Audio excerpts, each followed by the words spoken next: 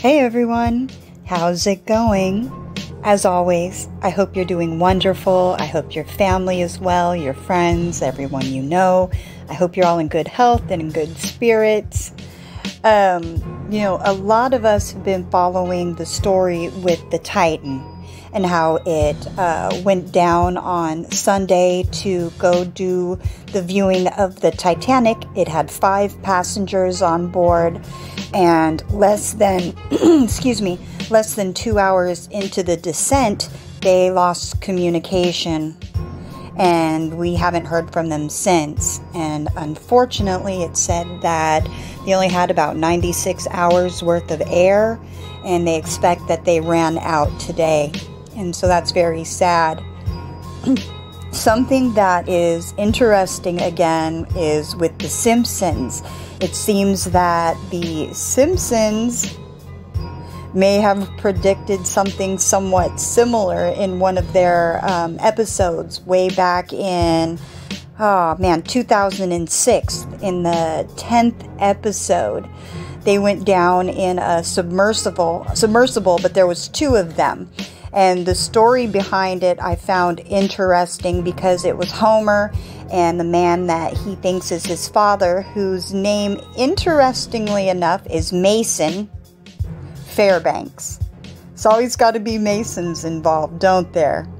But you know what? That's another dig. We could talk about Masons another time. So anyway, it was interesting. But they had gone down to look for a treasure, a sunken treasure on a sunken ship. And then what ends up happening is Homer somehow gets stuck in some coral.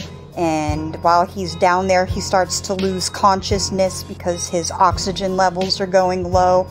And then he turns out to be okay because he wakes up 3 days later and finds himself in the hospital, and so he made it. But another interesting connect with The Simpsons is a man named Mike Reiss. So Mike Reiss was the writer and the former showrunner for The Simpsons. The Simpsons. He was someone who not only wrote on the show, but he has been on these ships before. He said that he traveled, I think it was on 4 different runs. He went out on these deep diving expeditions.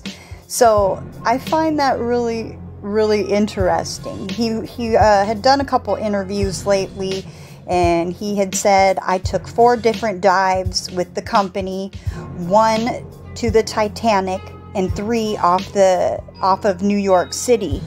And he said that communications was lost, at least briefly, every single time. And he said it just seemed to be baked into the system.